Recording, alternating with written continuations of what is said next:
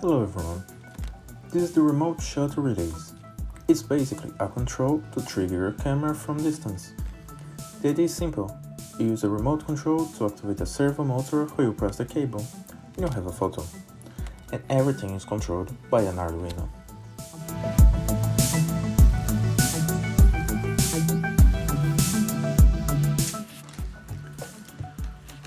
First, I need to be sure that the servo was capable to push the cable and trigger the camera.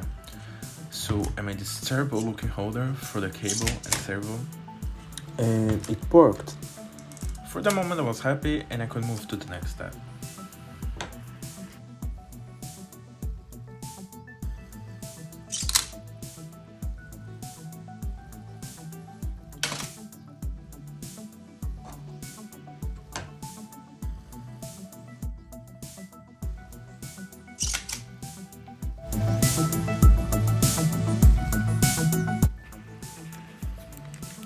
The radio control was simple. I just followed some tutorials and it worked.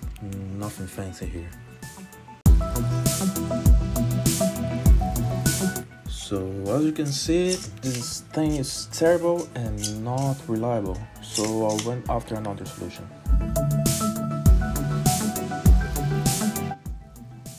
I found this project on Thingiverse who convert the circular movement in a linear movement, which is exactly what I needed and works really well.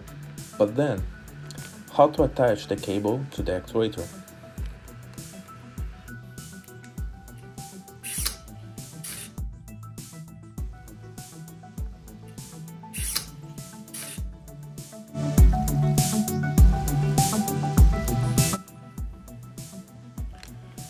So, using the previous model, I designed this new piece.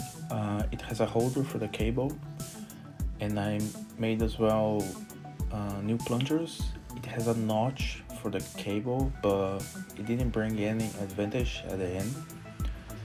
And here you can see everything works with the battery already, and you can see in this clip the cable will slip off the holder. But I was confident that it will work, so I moved on.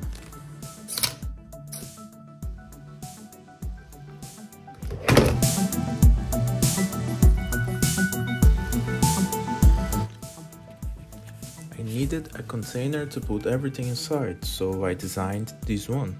I tried to make the smallest as possible, but just the battery pack's huge. But I think I made it, somehow it works.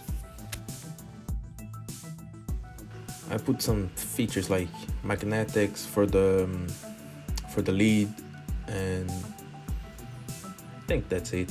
I think it works. As you can see here, it's 3D printed, not in resin and normal filament, but looks great. I like it.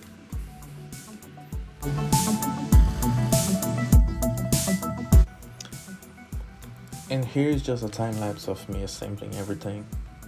I have zero experience with electronics and everything, so it took a long time, but in the end everything works, which is good.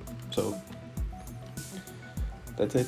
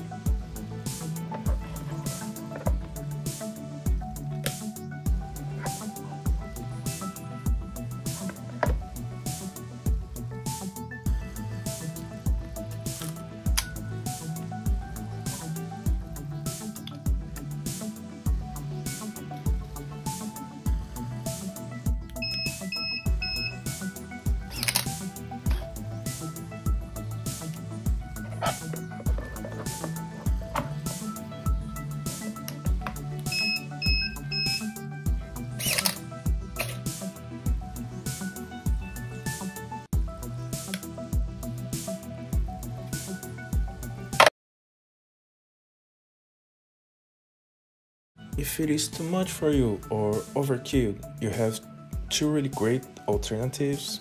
Pneumatic shutter release cable, it is basically a long cable, or a timer who is called auto nips, I think.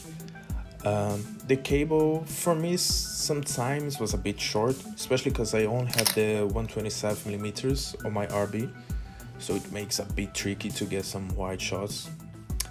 And the timer is just, I don't like to rush, you have 10 seconds to activate the timer and run to be in frame.